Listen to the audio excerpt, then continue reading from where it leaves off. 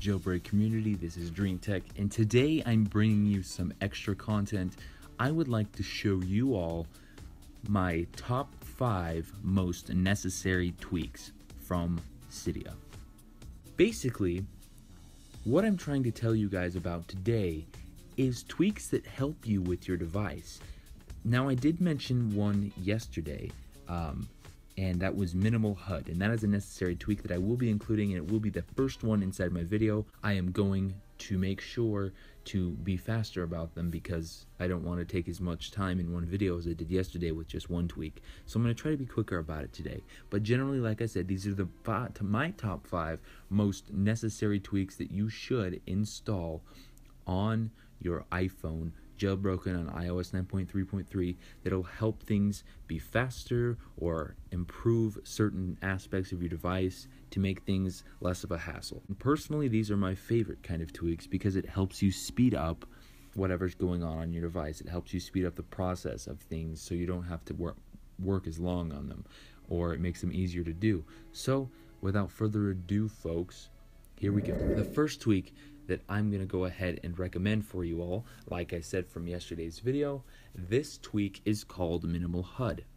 And you can find MinimalHUD on Cydia for completely free. Let me go ahead and show you all. MinimalHUD is absolutely free. It's a free tweak, and it says it's compatible with iOS, but it works. Anyways, what MinimalHUD does, if you go into the settings application, is basically it changes the volume thing on the front of your display to being smaller and off to the side, or whatever location you choose to put it, and you can select certain themes as well. So when you're watching some content or media, the big pop-up and the volume isn't in your face, and it's a lot easier to change the volume, and it honestly feels a lot nicer as well. As you guys can see, that is MinimalHUD.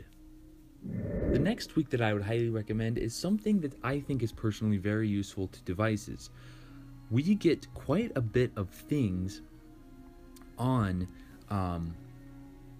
iOS, but sometimes it feels like Apple cuts it a little bit. So this next tweak is called FlipControlCenter. Now, it doesn't allow you to color the background purple. No, I did that with another tweak, but that's more of a stylish tweak, so that won't be included in this video. What FlipControlCenter does is allow you to create extra toggles. As you guys can see, I have a lot of toggles for LTE, for low power mode, for brightness, or night shift, excuse me, you can have night shift up there, airplane mode, the standard, and other things like respringing and turning off your mobile data like that, and even turning off your location services. And personally, I think that's pretty awesome. This right here is also another tweak down here where I'm touching. That's a completely different tweak, but I might go ahead and mention that one in this video as well. You can also get extra tweaks right here, and generally it just kind of makes your control center a lot more of a useful service. And like I said, if you go into the settings application here, FlipControlCenter settings are right here, and it's awesome because you have all these different options to choose from. You can choose what you want on the top shelf, in what order, and you can drag to whatever order you would like, so you can kind of just include them by flipping them up there, or near the back you'll have to go all the way to the back, or if you put it all the way to the top of the screen, they'll be one of the first you see in your control center. If I can move this back down here. But anyways, guys, that's FlipControlCenter, and it really just gives you open to more customization and more quick settings in your control center application. One of my most favorite tweaks that has been useful to me very much so far is one called GrabberTime. When you're in an application and generally you can't see the time, and if you wanted to see the time, you'd have to pull down your notification center to be able to see it. Well, generally this is a fix for that. So let's go into an app, for example, like Duolingo. You can't see the time, and you'd have to pull it down and do all that work. Well, with this one, you just swipe down and you'll see the icon. It says 2:07 p.m. Mine looks a little weird because I have a tweak called Floater that I'm probably going to uninstall because I don't like it very much. But you swipe down and it shows you what the time is, and then the bar above it is the battery life. Since I'm charged in and I'm at 100 battery life, it's going to be showing as full green. But that being said, that's just kind of a cool little option or alternative that you have to that, and I personally find this one very useful.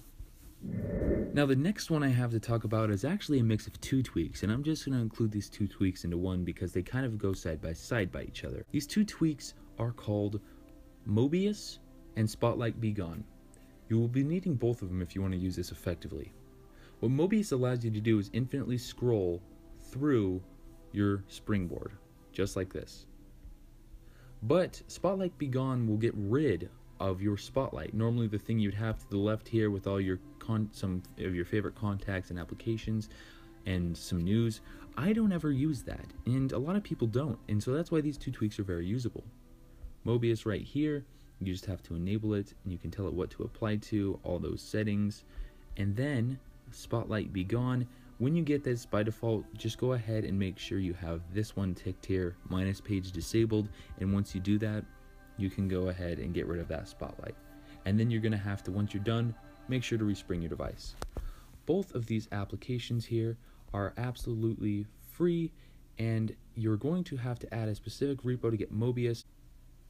SpotlightBeGone is absolutely free and can be found, I believe, on the Big Boss repo, so it's by default. If you want to get Mobius, I will go ahead and show you what source you're going to need. Mobius here can be found at this repo here. Just go ahead and type in repo.tylercasson.com and press add source. Once you do that, you can find it on Tyler's repo here. If you look at all packages, you have Mobius, and that's the tweaks you will be needing to get unlimited scrolling on your springboard, kind of like how it classically was. Moving on to tweak number 5. This tweak here is called DismissProgress. It's a completely free tweak, and it does tie in with Cydia. This is probably one of my favorite tweaks, especially when you first get your phone jailbroken. I would highly recommend installing this on iOS 9.3.3. DismissProgress basically allows you to do something that a lot of times you wouldn't be able to do. When you install a package in Cydia, which for example, let me go ahead and show you guys exactly what I'm talking about. If we go ahead, let's see here. Let's go ahead and install something like Pokemap. Although this doesn't work right now, it's still compatible with iOS 9. I just want to show you guys. So let's go ahead and install this. When you install a tweak, generally after it says reloading data and all that fun stuff, what's going to happen is you're going to be forced to restart your springboard. So let me show you. Normally you have this button down here, and your only alternative is to press the home button and then background Cydia out, just like that. Well, generally what this does is gives you this close button right here in the top corner, right around where I'm touching on the screen. Basically it's a close button, so you can just press close and you can go on to whatever other tweak and install that. And once you're done installing all those other tweaks, you can go ahead and respring your device and it'll be good as new. Generally this just allows you to install more packages without having to respring at once, and that makes things a lot more efficient, especially when you just have jailbroken your phone and you would like to make sure that you have as much packages in the least amount of time, so you can really get up to modding your iPhone. Basically guys, this was my top 5, or I guess there was kind of 6 in there, but I'm just going to still stick to it. My top 5 most necessary tweaks for the iPhone. These tweaks in this video are all found free, and generally most of them are found in the Big Boss repo, despite other tweaks that I have shown you the other alternate repos to get them from. Anyways guys, if you really liked the video today, please let me know if you want more necessary tweak videos. The next video I'm going to make are probably some of the coolest or the most stylish tweaks you can use on your iOS device for customization and whatnot, and I would really like to get into that as well. But let me know if you guys want more necessary tweak videos, because I feel like necessary tweaks actually kind of make your device a better experience than just making it look different. Personally, I would rather have more features that are useful on iOS than more features that look pretty in iOS. So that being said, let me know what you guys think in the comments. Subscribe to my channel if you haven't already. I'll be bringing you guys some more content just like this.